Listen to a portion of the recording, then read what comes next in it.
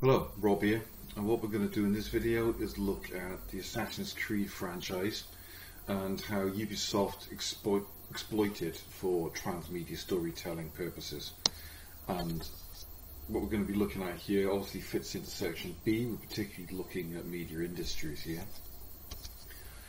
The key theory we need to be looking at is the idea of cultural industries by David Hesmer-Gulch. This idea that cultural industry companies try to minimize risk and maximize profits audiences through vertical and horizontal integration by formatting their cultural products with the use of stars, genres and serials, or franchises we're going to call it. So what they're going to be doing is they're going to be taking brands that they own, so Assassin's Creed for example, and try to exploit that brand in as many ways as possible across as many different platforms as possible. So within the game itself, obviously you're going to have multiple entrants into that franchise. You're going to have every year or so a new one's going to be brought out. They're going to bring it out across different platforms like we saw in previous videos. But it's not just about that, it's trying to exploit it in as many ways as you can through synergy. So what happens is that different divisions of your conglomerate, the subsidiaries that you own, won't just work together to make the games and stuff like that, distribute them, but they'll try to exploit them in as many ways as they can. So it's about exploiting the brand beyond its original context of being a game in this case. Okay? The idea that the largest company conglomerates now operate across a number of different cultural industries. So it's not just about games for Ubisoft, it's about music, it's about television, it's about film, it's about any other way they can exploit it as well. So this is Jeffrey Sardan, the Ubisoft's Chief Sales and Marketing Officer, and what he says is, another thing that's very important for the life cycle is the transmedia offer. All the figurines, the books, the publishing, we have a movie in the next coming years. So it's not about games, we're talking about a global brand, right? So, transmedia. Transmedia obviously means across media. You might want to pause the video, write down a definition. Across media. So, it's not just going to be the games, like I said, it's going to be other platforms too. It's going to be novelizations, it's going to be comic books, so books and publishing, right? It's about movies, and now they've got a TV show coming in as well. Right? It's about trying to make as much money out of Assassin's Creed as they possibly can. We've previously looked at Disney for things like Black Panther. Well, look at how Disney, through their Disney Plus channel, have made shows like WandaVision or Falcon and the Winter Soldier. These are transmedia products. They are telling the story of these characters across as many platforms as they can. Obviously, they'll be in the comic books, but they're also in the movie franchise and in these spin-off TV shows. Exactly like they've done with Star Wars as well, with shows like The Mandalorian, for example, and they're obviously making an Obi-Wan Kenobi show and all these other ones too, okay? It's all about transmedia storytelling. Star Wars is notorious for this in the way that they are constantly what they call retconning, sort of like totally rewriting the backstory of everything all the time. Right? So this is an important quote, it's worth writing it down, it's a good one, so I'll pause the video and write it down. Right, next slide. So, first things first, one of the divisions of Ubisoft is Ubisoft Motion Pictures. So, in 2016, they produced Assassin's Creed the film. It was a film with a $125 million budget. That makes it relatively low budget by, Hollywood action movie standards. About half the kind of money you'd expect from a Marvel movie. It went on to gross $240.7 million. This would have made it a bit of a disappointment. So it made back, just under twice what it cost to make. But, it probably had $70 to $100 million advertising budget, so it would have just about broken even in the box office. It will have made some more money in, through the sell-through market, that is selling DVDs, Blu-rays, or for video-on-demand rentals, and eventually making its way onto, I don't know, streaming platforms, whatever it's on, I don't know. But it wasn't what you call a big hit, despite having Michael Fassbender in it, so it was a big star. Video game adaptations rarely do that well in the cinema, but, it didn't do that bad. So, this is going to link to Hesma culture, isn't it? Different cultural industries. So it's horizontally integrated because you've got Ubisoft Motion Pictures on making the movie, and then you've got, the different, the Montreal and Sofia and Milan divisions of Ubisoft making the video game, for example. So, pause the video, make a note of that. Right, it's transmedia storytelling because it's adding to the backstory of the video games. It's also going to be cross-promoting the video games because this is going to potentially reach audiences who don't necessarily play the video games. Fans of Michael Fassbender might go to watch it. The people who want an action movie who aren't, typical gamers but have heard of the Assassin's Creed brand might go and, watch it, and maybe that will then lead them to go and play the video game. So it's cross-promotion going on.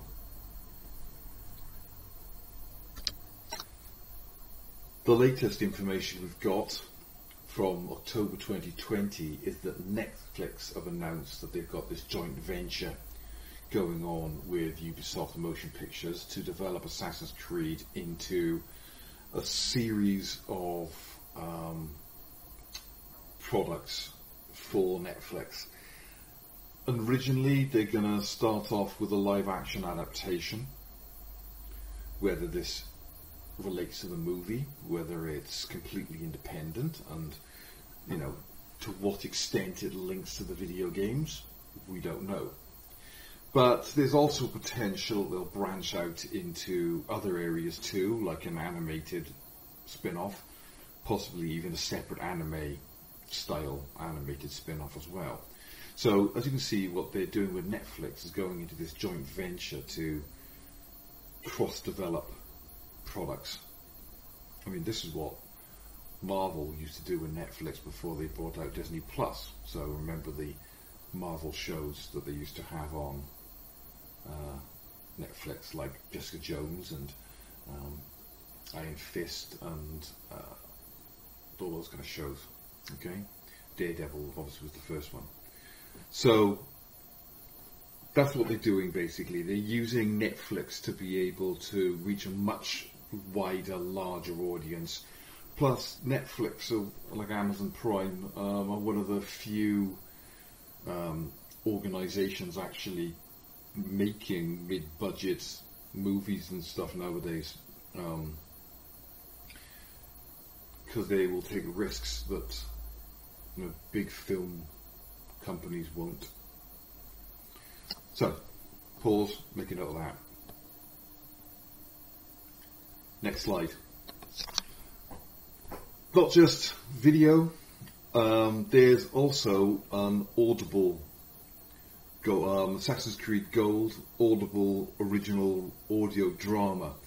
Not so much an audio book as such, but a full cast dramatization, actually narrated by Riz Ahmed. So again, it's using fans. It's got Anthony Head, who people might remember as Giles from Buffy the Vampire Slayer. And it's obviously taking that Assassin's Creed story and turning it into a, well, essentially like a radio play. So as you can see, it's available on audio, £17.49, so it's not that cheap. So that's another example of transmedia storytelling. It's obviously taking, the characters from the Assassin's Creed game and bring it into an entirely new context. So, make a note, pause the video. Which ties in with this series of books. You've got the Assassin's Creed series, which are either written by Oliver Bowden or Gordon Doherty, and obviously there's one that sort of like goes with each different period of the games, essentially. Sometimes they're direct spin-offs of the games, obviously building on the stories that are in the video games. So it's transmedia storytelling. It may be, it gives you more background, gives you more context, maybe it spins off onto other characters, whatever, but it's there again to sort of like, it's another platform. It's books this time, okay? They're not exactly going to be the greatest of books. I mean, we're not talking Dostoevsky here or anything, but if it gets people reading, it can't be a bad thing. So, these are made by Penguin Random House, so, a really big publisher. You'll quite often see these cheap in the works. So, pause, make a note. Then there are the comic books. So they've been writing a Assassin's Creed comic book series since 2015. Now, they're made by Titan Comics, who are a pretty big independent comic book company. And I think they were originally written in the French language, so I think they were a French series originally. But I'm sure they've been translated into English. As you can see, they've been going since 2015. The most recent one, as far as I can see, was 2018.